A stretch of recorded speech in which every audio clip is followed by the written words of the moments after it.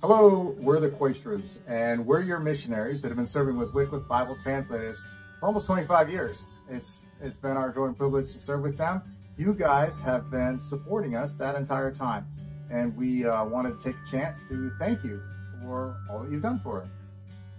Here at home, our family is growing up. We have 4 children, ages 16 to 23. The girls are out of the house now. Lauren is married, Adriana in college, but the boys are still with us.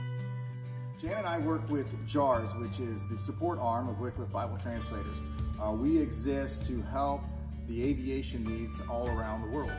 One cool thing about JAARS is we in the training department are training guys not only for Wycliffe, but for AIM-Air, SAM-Air, and quite a few different evangelical missions. It's a unique position that we're in, and I love being part of the training department. Jan and I came back from overseas in 2014, and we've been serving here in Waxhaw, North Carolina ever since. The first 5 years I worked in the hangar floor, running shop projects, working with the guys, had a lot of fun getting planes ready for the field. But about 5 years ago, they asked me to consider joining the training department.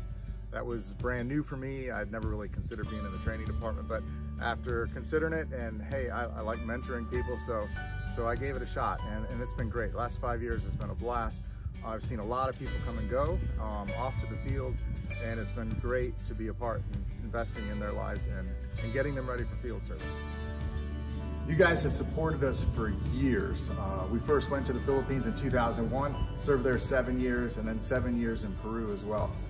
When I was overseas, I counted on the guys in Waxhaw for field support, parts, help in all kinds of different ways, and now it's my turn. I help the guys overseas, both in field support and also in training.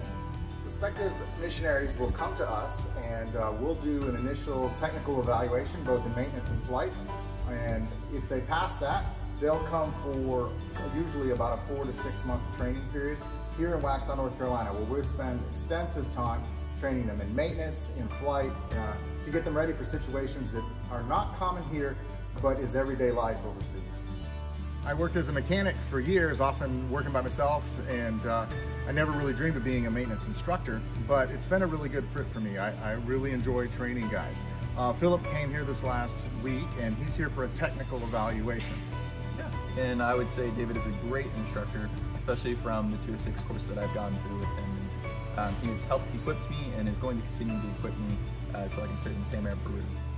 People often ask me why we use airplanes. We're not in love with airplanes. The only reason we do it is our missionaries work in some really, really remote places. Places where without airplanes, you just really couldn't get to. I want the guys that I train to be as professional as they can to maintain these planes in some really, really rugged, hard to work in places. That's why we do what we do. So we just want to thank you again for all the support you've given us.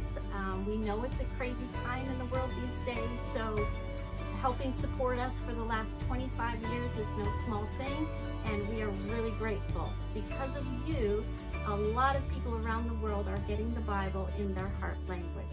So we just want to say thank you from the bottom of our hearts, and for all you have done for us. Thank you for your support and your prayers. You guys are amazing. We couldn't do this without you. Thanks again.